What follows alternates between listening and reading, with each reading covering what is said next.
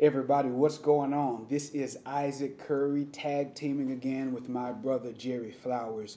For a moment, really quickly, let's show some love to our pastors, Tanisha and Jerry Flowers. Let's show them how we feel about them on today. Yes, it's Isaac Curry once again, but I'm so excited to be able to be here with my brother and my sister and my family. You are a part of the family. You invited me back one more time, and guess what? That means we're family. I'm excited about tonight. I'm excited about this series. My brother, my sister, we're in a new series called Discernment. We're entering into this. I don't know what you're expecting, but you need to expect great things, because I promise you some transformation is going to happen tonight. Transformation is going to happen throughout this series. I have my oil because this is an oily word. If you have some oil, I need you to pause and I need you to go ahead and pour it out. Pour it on your ears, pour it on your eyes, because I promise you, God has a word for you on today. Listen, I'm just going to give you the title already. This is the title of today's message. When the devil sends a counterfeit. When the devil sends a counterfeit opportunity, a counterfeit job, a counterfeit business venture, a counterfeit relationship. I said it, a relationship, a counterfeit friend. What do you do when you're face to face with something that God did not send? Somebody type it. God didn't send that. God did not send that. God did not send that. And I want to help provide you some principles that will help you in your life when it comes to discernment, because discernment is one of the critical features, one of the critical weapons that you have in your arsenal. And I want to make sure that you're operating as a believer with healthy discernment. But in order to do that, I have to call your attention to the book of Nehemiah. The word is oily, so I don't want you to, don't disengage, because what God has for you, I need you to tune in. As a matter of fact, I need you to lean in on today, because we're looking at the book of Nehemiah. Nehemiah chapter 6. Chapter 6, verses 10, 11, 12, 13, and 14. And I'm just going to throw in verse 15 and 16. Nehemiah chapter 6, verse 10. When the devil sends a counterfeit. Foundational principles for discernment. Somebody type again, God didn't send that. Read with me. It says, afterward, now this is Nehemiah talking, I came to the house of Shemaiah, the son of Deliah, the son of Mehetabel. And it says, who was a secret informer. Somebody say he was a secret informer. He was a secret informer. Here's the thing. Let me just pause, because I'm excited. He says he's a secret informer, which means nobody gave Nehemiah this information.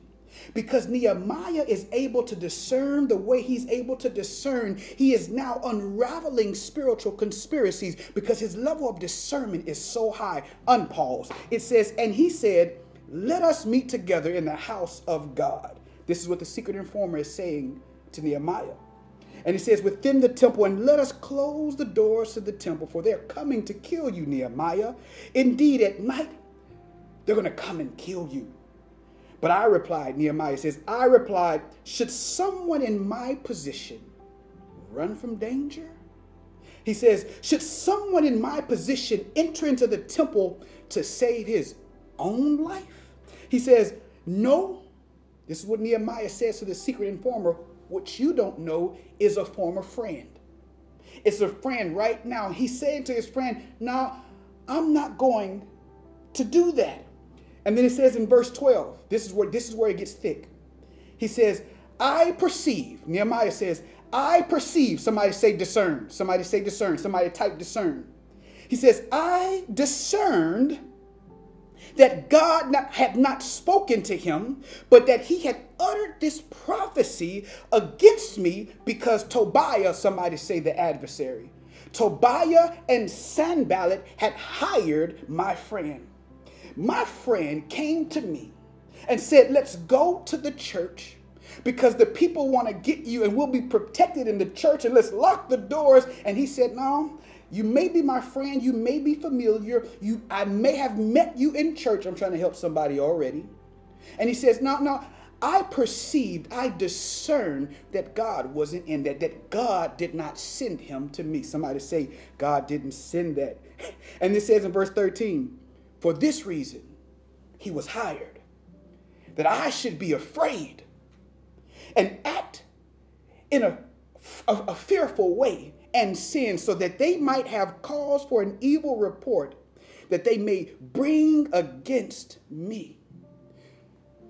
He is understanding, Nehemiah, the purpose in which the people who had come to him and are pretending to be on his side and pretending to be God's sins, but he understands that they're counterfeits. I'm trying to preach out. I wish you all were right here, right now. It says in verse 14, my God, now he's beginning to pray on behalf of those adversaries, on behalf of those people who said that they were coming on behalf of God. He says, my God, remember Tobiah and Sanballat according to their works, and the prophetess Noadiah and the rest of the prophets who would have me afraid.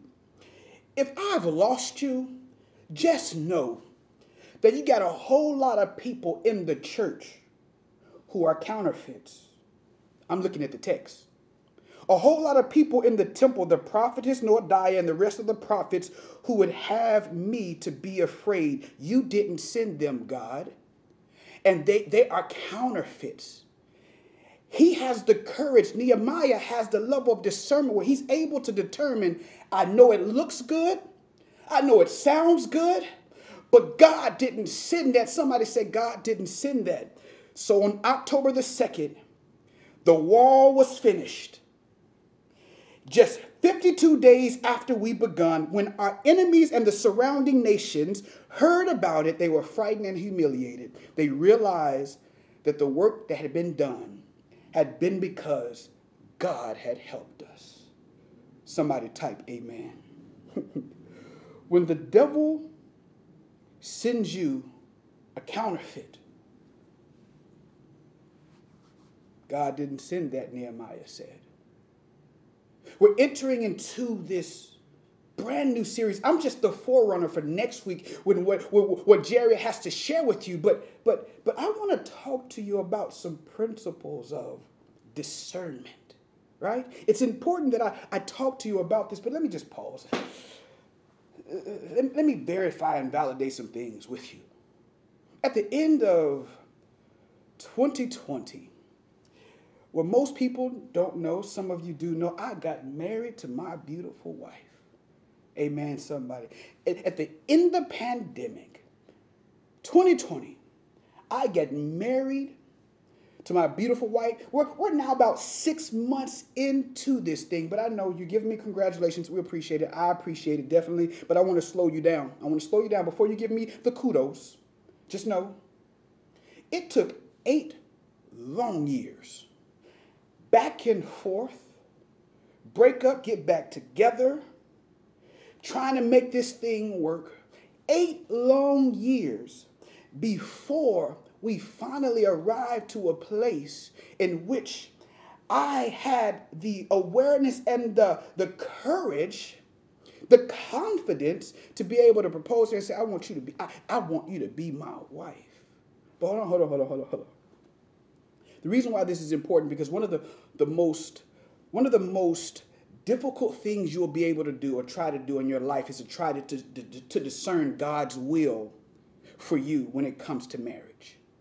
And to make matters a little more, thick, see, my wife knew when she tells the story, she'll tell you, God told me that you were my husband.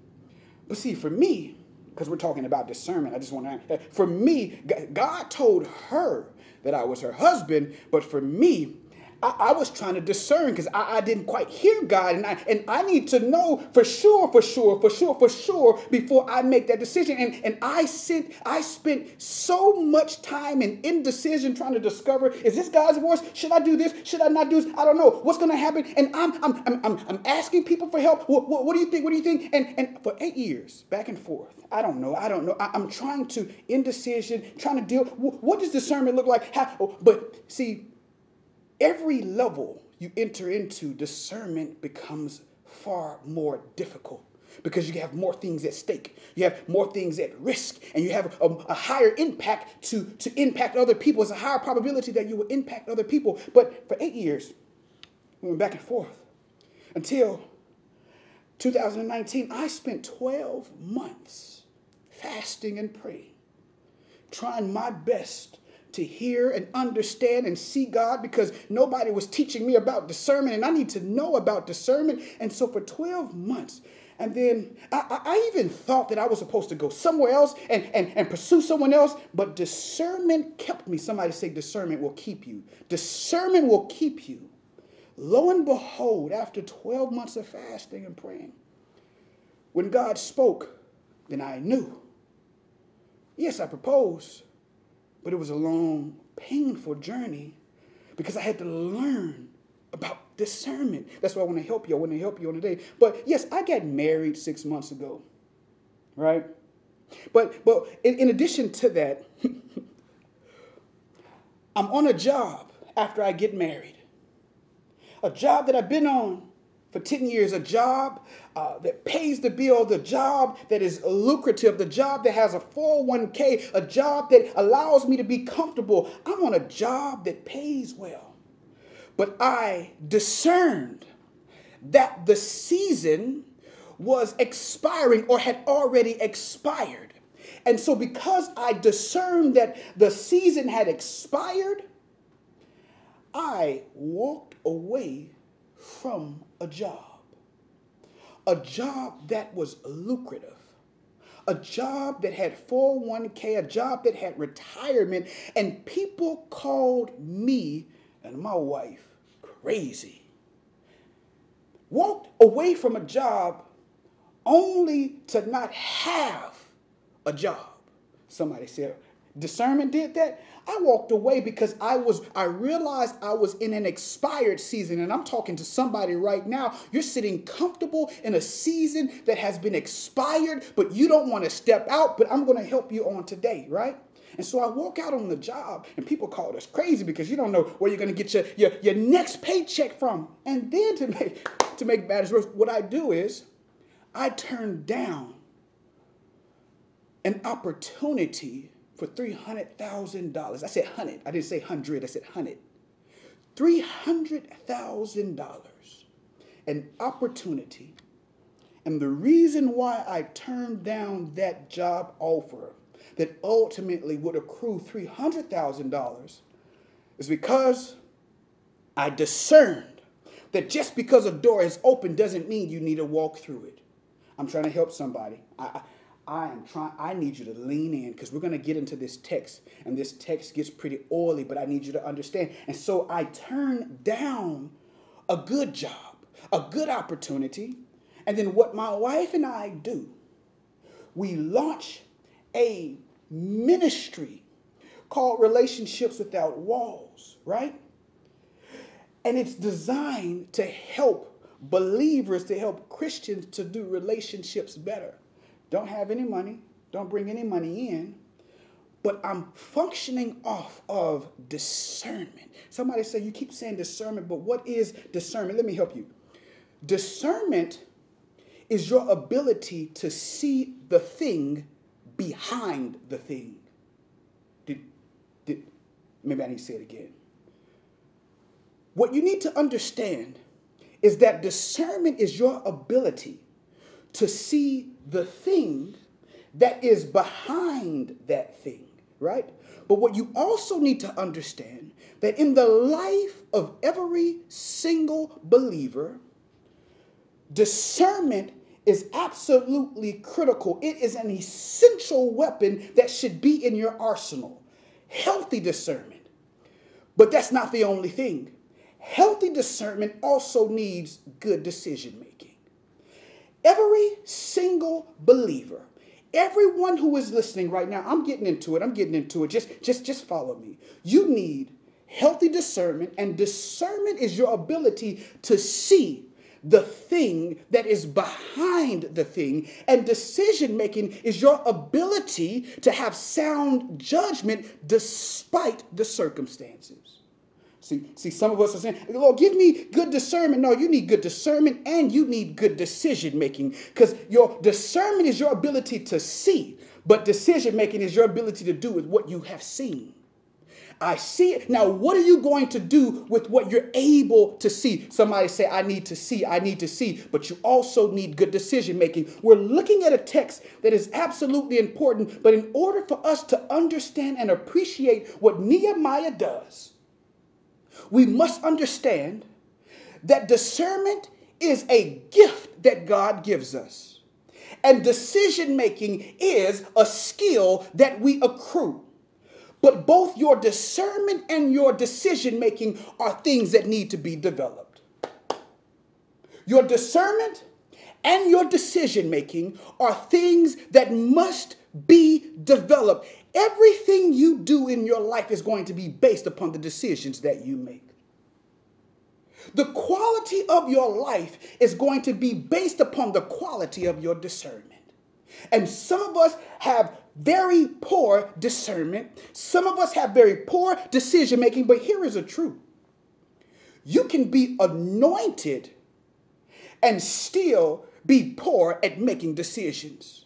Poor decision making. You can have the power of God over your life and still be unable to make sound decisions. You can just ask Samson. Samson was anointed, but Samson didn't make good. He couldn't discern well. He had very poor discernment. He had the anointed. You have the anointing on your life, but your discernment is extremely poor. You can look at the disciples in Luke chapter 9. They had the power of God over their life. They were walking with Jesus. I'm walking with Jesus. But the moment somebody stepped on your toes, the moment somebody made you upset, the moment that someone made you angry, now I want to rain fire down from heaven. I want to burn everybody up. You can have the power of God on your life and still not make sound decisions. I'm trying to help somebody in here today. Somebody say, God didn't send that. God didn't send that. God didn't send that. God didn't send that. Why are we talking about Nehemiah? And how are we going to look at Nehemiah and make it make sense when we begin to look at discernment? I need you to increase your discernment. I need your discernment to be healthy, because you're about to enter into a season of your life where you need to be able to lean into your ability to see that that wasn't a God sin. He was not a God sin. I know he sounded well. I know you met him in church, but God did not send him. I know she looks good. She has everything you thought you wanted. But let me tell you something. God didn't send her. Nehemiah is in the castle. He is a part of the king's leadership. Nehemiah is a cupbearer. Nehemiah is closest to the king when we find him in chapter 1 of Nehemiah. He is the cupbearer. He drinks from the cup that the king will drink from. As a matter of fact, he has a 401k. The money that he needs, he has, because everything is secure. His life is secure. His retirement is secure. But he got word that his family and extended family and friends were in Jerusalem, and the walls of Jerusalem had not been built. Why is that important? Why are we talking about the walls of Jerusalem? The walls of Jerusalem protected the entire city, and more importantly, they protected the temple. And if the walls were not protecting and guarding the city from intruders and people on the outside, then you could not rebuild the temple. And in rebuilding the temple, you could not have a place of worship. And so it vexed his spirit in Nehemiah chapter 1. And when he heard about this, can you believe that he does something crazy? He hears that his family is in trouble, he begins to pray to God. And the Bible even teaches that he begins to fast to God. And then he quits his job. He shifts careers. I'm talking about Nehemiah's getting paid money. And then he walks away from a lucrative job. The reason why I'm talking about this, you think I'm just talking about a relationship. No, I'm talking about your career. I'm talking about the ministry. I'm talking about every decision you need to make. Decision making is an absolute critical skill that you must understand that needs development. I'm trying to help you on today. He leaves his job. He shifts careers, not because he wanted a promotion.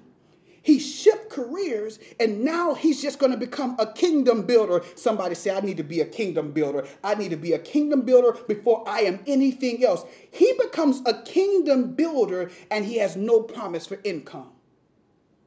But he understood it was time to shift because his season expired. And then he prayed to God. And after praying to God, he made a critical decision. It's time for me to leave this job. I discern it's time for me to leave this job because there's somewhere else God is calling me. And now he enters into a new career. But what's most powerful is that he ends up finding the right people to surround himself.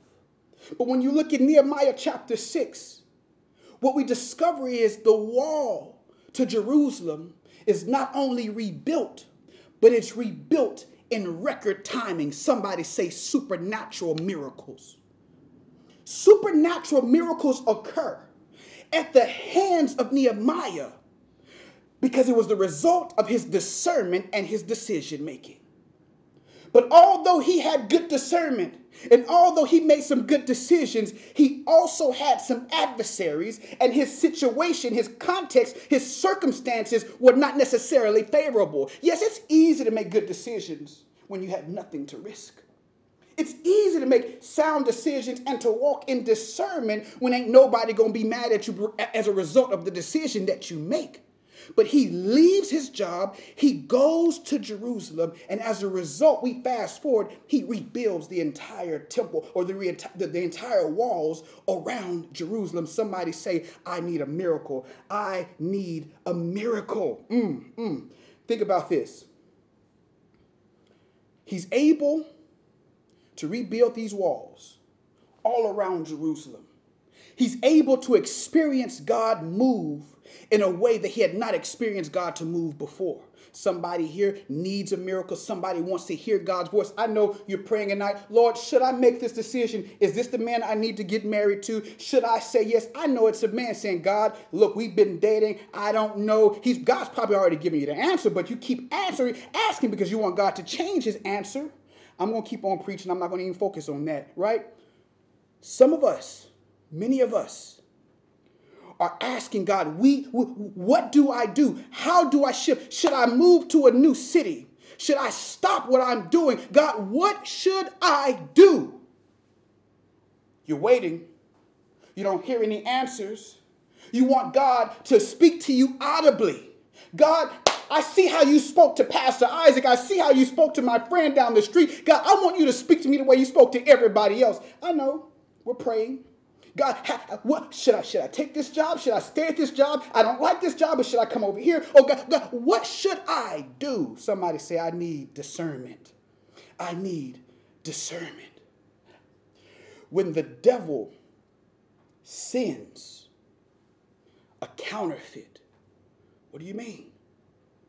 Because now that Nehemiah is just about to finish building the walls, then the same people who was on his squad, the same people who was on his team, some of the adversaries, Sanballat and Tobias, they had convinced them, we need to kill Nehemiah. See, here's the thing. The devil does not want you to have a healthy discernment. The devil does not want you to make healthy decisions. So the devil will do whatever he can do just so you can be confused. And so what he does, Sanballat and Tobiah, what they do is they convince these people who were once rolling with Nehemiah, hey, we'll give you this if you can just lure Nehemiah into the temple, because if he gets into the temple, then we can kill him. Nehemiah, they come to Nehemiah because what they had already been doing, they'd been gossiping and spreading rumors, and Nehemiah was not coming down from the wall. He said, I'm not coming down. I'm not going to address your rumors. God will fight my battles. I got something more. It's too much. I got too many things to do that are much more important than what I need to do is keep focusing on what God has called me to do. They come and he says, no, this one prophet comes to Nehemiah, and this is where it gets good. Hey, Nehemiah, I heard some people are going to come and kill you, so let's go to the temple so we can be protected. Nehemiah looks, and here's my question. How does Nehemiah know that God didn't send him? How does Nehemiah know that this was a fraud? This was a counterfeit. This was an imposter. Let me give you a few things that you need to apply to your life to make sure you're able to discern whether or not that's a counterfeit or whether or not this is a God sin. Number one, somebody type word level. Word level. Word level. If you want to make sure, just like Nehemiah, that you're operating with good discernment, look at your word level. Your word level. Your word bank. Because you cannot have good discernment with a low word level. What do you mean, low word level? I can't even. If you look at Nehemiah chapter 1, verse 7, when Nehemiah discovered that his family and friends were in Jerusalem and things were falling apart, you know the first thing he did? He started praying.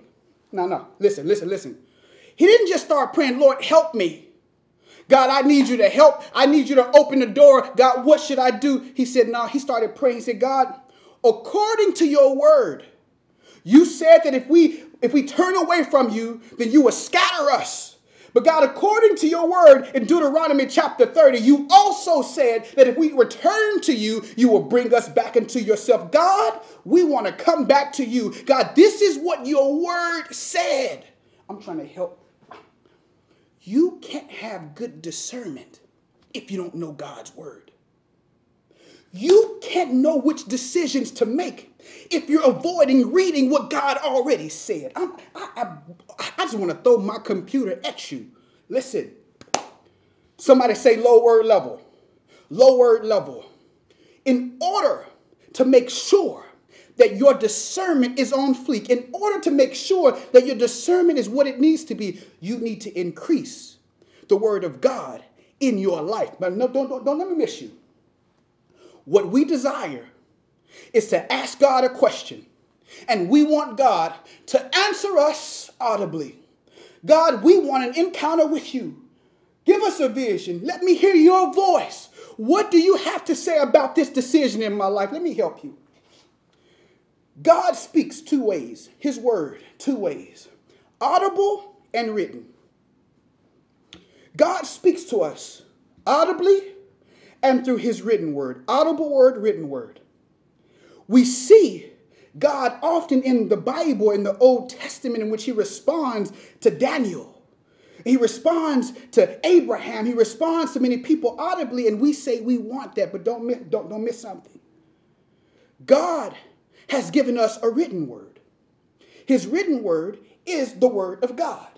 Don't let me miss you. When you put God in a box and say, God, I need you to respond to me because I hadn't heard your voice, God is saying, well, why is it that you make my audible voice more important than my written word? Because both of them are my word. So I've spoken in a word, and if you don't read my word, but yet you want me to speak to you audibly, then why would I trust you with my audible word if I can't trust you with my written word? Some of us are asking God some questions and the answers are already written. God said, go back to my word. The problem is your word bank is deficient. The problem is your word bank is too low, insufficient funds. And what I I need you to make a commitment on today. I'm going to spend some time in God's word because there's something in God's word that will speak to me. God, what Nehemiah did, we can look at the wall, but what I need you to understand, he looked at the word and he was able to say, God, this is what your word said. And so I am bringing your word back unto you because your word will not return to you void. That's what your Bible says. And so what I want to encourage you on today is to make sure that your word level isn't too low. But the second thing is not only when you're thinking about discernment, because much of our discernment can be satisfied by the word that's in us.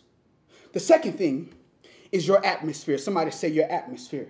Your atmosphere. I'm going to try to do this quick because I got to get out of your way. Your atmosphere. Your atmosphere. Not only is it your word level, but it's also your atmosphere. Not in chapter 1, but in chapter 2. Let me tell you something that happens that's so profound. Around about verse 12.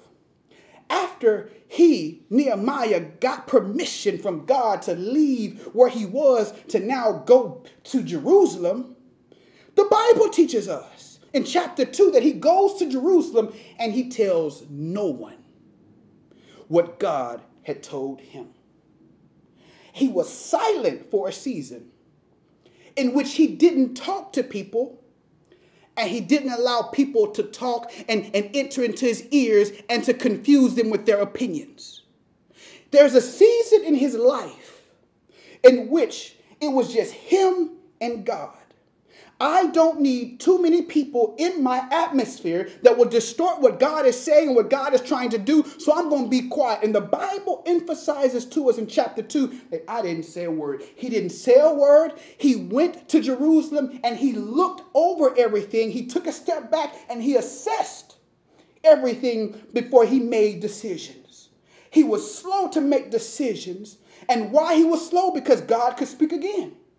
And I want to make sure that I don't allow too many people's opinions to taint what God might speak to me. I remember when Jerry said something about when you're laying foundation of concrete, you want to make sure that you don't allow too many people access to you. Because if too many people have access to you when you're laying the foundation of concrete, when the concrete dries and everybody leaves, you're still left with their impressions. Oh, that'll preach. Act like that just came from me. That just came from me. That's just powerful. Nehemiah doesn't say anything. He's responsible for his atmosphere. Some of us are asking too many more people for their opinions when you haven't even sat in God's presence. Lord, what do you have to say? And if I don't hear it, let me read it. Let me read your word. And perhaps you may not speak to me audibly, but it's somewhere in your word. Not just your word level, but it's your atmosphere, right? You have to be responsible for your atmosphere. And here's the third one. I need somebody to type your emotional hygiene. Emotional hygiene. When we're thinking about discernment, it is absolutely critical that you're mindful of your word level. It's absolutely essential that you are responsible for your atmosphere. What's around you? Who's around you, right? But you also must be responsible for your emotional hygiene. The Bible teaches us in chapter 6, verse 13, what we read is that Nehemiah said, no, I'm not going to respond to the enemy because what the enemy wants to do is make me afraid. And if I become afraid, I'm going to make fearful decisions. And some of us, the problem with your discernment is that your discernment is hijacked by your emotions. And so Nehemiah knew enough. I need to approach the word of God and God's throne with emotional sobriety. And so what he says is, I have to be responsible for my emotions. The reason why you can't hear, the reason why you don't know what to do is because your emotions are all out of whack. And that's why they teach you, whether it's anger, whether it's whatever the emotion is, you must be responsible for your emotions. If I ask you right now, I said, hey, describe to me The moment in time where you made a horrible decision. I can wait. And you know what happened? Most of us will describe a moment in time where we made a decision and it was accompanied by fear, guilt, shame, anger, impatience, and you can keep on going. Because here's the thing. When you're not emotionally sober, your emotions hijack the decision-making part of your brain, which is the prefrontal cortex.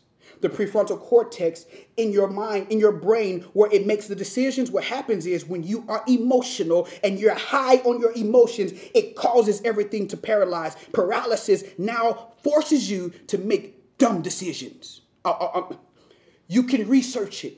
When you are emotional, when you are upset, when you are angry, you literally lose IQ points. So this is why when you're trying to function in discernment, I can't see straight when I'm upset. I can't think straight when I have an attitude. I need to take a step back. Nehemiah in the text said, you know what? I'm not going to listen to y'all, because if I listen to the gossip's going to make me angry, and then I'm going to get petty. You can't be petty and have great discernment. He says, you know what? I'm going to take a step back because you want me to be afraid. And if I become afraid, that's what he said. He says, then I'm going to sin. Nehemiah knew that if I get upset, it's going to get ugly. And so he knew he had to be responsible for his emotions. You cannot have bad emotional hygiene and good discernment. I'm going to say it one more time, and I need you to type this, put this in your notes. I cannot have bad emotional hygiene and expect to also have good discernment. You need to be more responsible with your emotions. And that's what the devil knows this very well. That's why he wanted Nehemiah to get upset and be afraid, because if he's upset, then he won't hear God straight, and then he's going to make a mistake. Take a step back. Understand what you're thinking. Understand what you're feeling. There is a perceived lie that you're telling yourself, a perceived loss. And so you have to know the difference between the perceived loss and the real loss, what's actually going to be lost. Because many times you're not losing what you think you're going to lose. And it's not what you see happen is not really happening, but you're looking through a wounded lens. You're looking through an angry lens. Take a step back. Expose the lie. Apply the truth. Let me help you. All right, so not just bad emotional hygiene. And I'm almost finished. Somebody type your access points. Your access points. Your access points. What do you mean access points? In order to truly be able to embrace what God did in the life of Nehemiah and everybody in Jerusalem, rebuild the walls in 52 days? How is that possible? How is it possible? He guarded his access points. Because when you look at chapter 4, somebody say Nehemiah chapter 4. What ends up happening is the walls were almost to its half its size. And then when Sanballat and all the people realized that the gaps were beginning to close, what they decided to do was to send people through the gaps and through the crevices into Jerusalem so that they can filter in and infiltrate, right? People were now entering into Jerusalem who didn't belong there. People in your life that don't belong there. People in your situation that don't belong there. And so what Nehemiah said, hold on. If I'm going to do what God has called me to do, if I'm going to see straight, if I'm going to hear straight, I have to strategically put people in my life right next to the access points, because I have to make sure that I control the flow of things and people in and out of my life. And so you have to be responsible. You have to guard your access points, because you are absolutely responsible for everything that comes in and out your life. And so the Bible says in chapter 4 that then he got some people. He got all kinds of people, and he said, I need you to guard this breach in the wall, this gap in the wall. I need you to guard this access point, because the thing about an access point is a portal through which something or someone can engage you or influence you. And so Nehemiah knew enough. I can't fully make great decisions. I can't fully operate in discernment. I can't see well if I allow people to infiltrate and enter into my life and begin to access me. The problem with you is too many people have access to you. Too much information can access your ears. Too much sound and too much visuals can access your eyes. Too many things are too close for you to touch. Too many things have access to you, and as a result of what has access to your ears, it begins to influence your heart. Because you have too many things that can reach and touch you, the misinformation, the gossip, because of this, you can't see straight. I can't think straight. What is God? You've been asking God the same question for 10 years. The problem isn't that God isn't speaking. The problem is too many things and too many people have access to you. Nehemiah understood, I must guard the most sensitive areas of my life, because what the word that God is trying to give to me is precious. And what God is trying to do in my life, I have to make sure that I have trusted people in my life guarding areas that need to be guarded. Because there's some seasons where you let people have access to you. But in sowing seasons and in harvest seasons, you got to be careful of the things and the people that act. Somebody say, God didn't send that.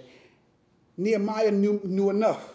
And I'm going to leave you with this one. Nehemiah knew enough to know that God didn't send that.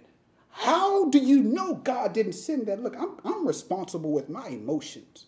I'm in God's word. I don't just allow anybody around me. I don't care how good you look. I don't care how much money you're trying to give me. If God didn't send it, I don't want it. Which leads me to my last point. What can help you in your discernment is God's presence. Did you think I was going to forget about God's presence? Did you think that I was going to forget about God's presence? Or you think it's a give me? You don't want to substitute just because I read God's word doesn't mean that I bask in God's presence. Huh? When you look at the text, Nehemiah chapter 1, and I'll bid you a good day.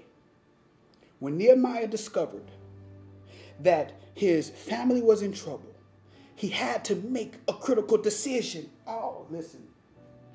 He started praying, and the Bible says he started fasting. But the Bible also teaches us that he started fasting in the month of Kislev. The month of Kislev is November, December. But when you look at chapter 2, when he goes to the king, and the king says, what's wrong with you? He begins to tell him everything that's wrong. And he begins to reveal that he'd been fasting.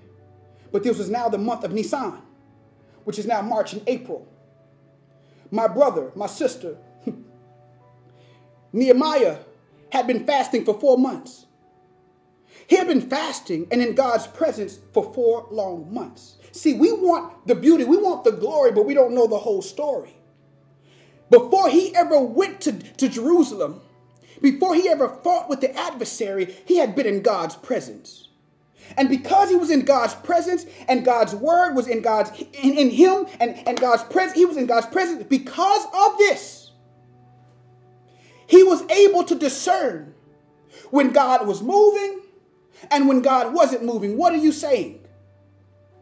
Because he was in God's presence. Don't miss this. Do not miss this. When someone came to him, I don't care because you're talking about church. I don't care where I met you. I don't care what you're saying. When you're in God's presence, like Nehemiah, he was able to discern what wasn't of God's presence. What are you saying? If you are not in God's presence, you won't be able to determine what's not of God's presence. Do you need more oil? Listen. He spent time in God's presence. If you want to know if it's a counterfeit, the easiest way to discover whether or not is God in it? Nehemiah said, if God ain't there, I ain't going. If God's not in it, I don't want it. If God isn't breathing on it, I can do without it. Hey, Nehemiah, let's go into the temple. I don't care where you tell me to go. Is God there? And if God isn't breathing there, guess what? I ain't going there. If God isn't breathing on him, I'm sorry, sweetheart, you need to let him go. If God is not there, bro, you can't force God's presence on the situation. If God is not there, then you might not need to be there yourself. Nehemiah looks at Shemaiah, the prophet, and says, I discern that God did not speak to him. Yeah, although he was prophesying to me, he was prophesying and uttering words that Tobias and Sanballat had gave him. Are y'all listening to me? If you want to know if God is speaking and God is moving, the easiest way is to rest in God's presence. Because if you're in God's presence, you will be able to determine if he or she or it is of God's presence. But if you don't have time to be in God's presence and to just bask in God's presence, how do you possibly expect to be able to discern if God is in it? There is no hack to God's presence. There is no easy 1, 2, 3 to a miracle. Your obedience will activate every answer you ever wanted. Let me pray with you. God, we bless you. We bless you today for this word. God, we thank you for Nehemiah. God, this isn't a fancy word. This is a word that requires us to be sober. Because God, there's things we're asking you for. And all you're asking in return is us. You just want us. You will give us whatever we desire if we can just give you ourselves. Today, God, every single person who is under the sound of my voice, whether live or replay, it is my prayer that we stop, that we pause, and that, God, we recognize your holiness, and that, God, whether it's a relationship, whether it's marriage, God, whether it's a job opportunity, whether it's moving and transporting to a new city, God, whatever it is, answer it if we give you us. I pray, God, today, not only for good ears to hear your word, but help us to be obedient, because although we know what to do, we don't have the wherewithal to be obedient with what we know. So help us today. It's in Jesus' name we pray. And all of God's people everywhere typed, amen, exclamation point, exclamation point. God didn't send that. Go on, get in God's presence. Talk to you soon.